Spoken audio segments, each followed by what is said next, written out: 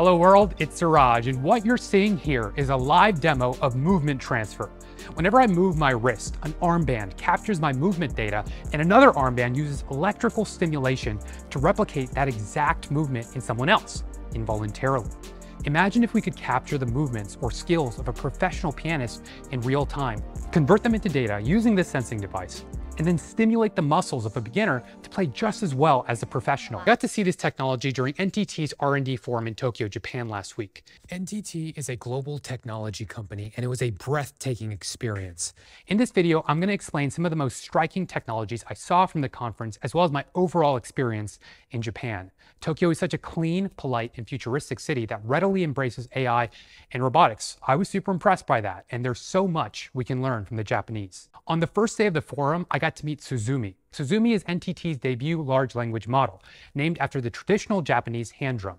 This AI is a 7 billion parameter language model that is best in class at the Japanese language. It can run on a single GPU or CPU, and it's right around the size of Meta's Llama 2. There's no API or source code available yet, but what I enjoyed the most about Tsuzumi was when it was embodied inside of a humanoid robot. The idea is that the LLM is asked to perform a task like wash the dishes that it then summarizes and breaks down into smaller steps.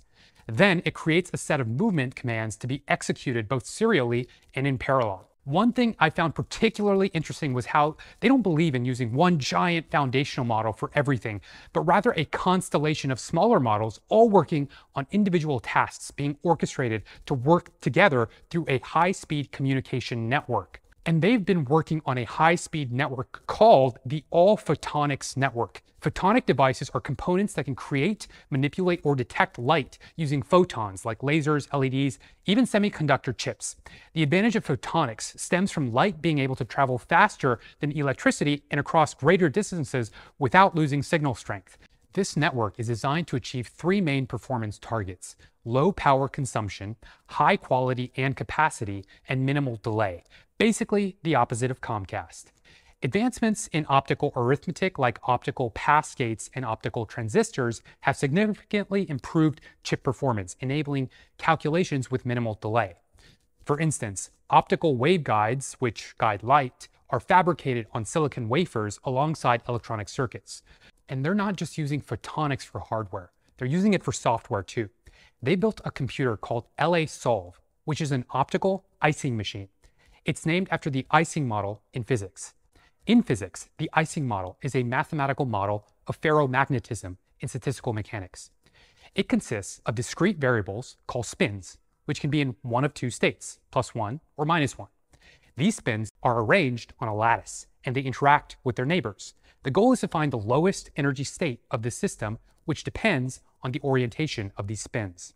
Now, translating this into an optical Ising machine, instead of using magnetic spins, this machine uses light to represent these spin states. Tsuzumi, I feel you, but can you feel me? Photonically 6G across the sea from San Francisco to Tokyo, decode me.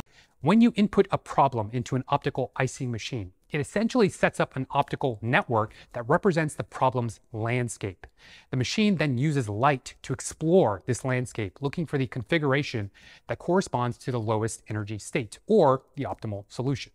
This process involves a lot of parallel processing, something that light and optics are really good at, which allows the machine to evaluate many possible solutions simultaneously.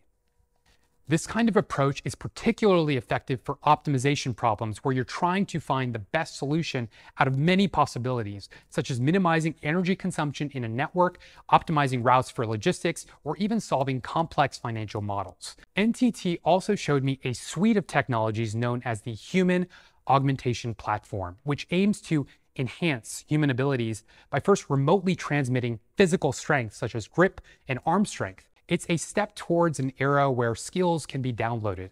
Combat training.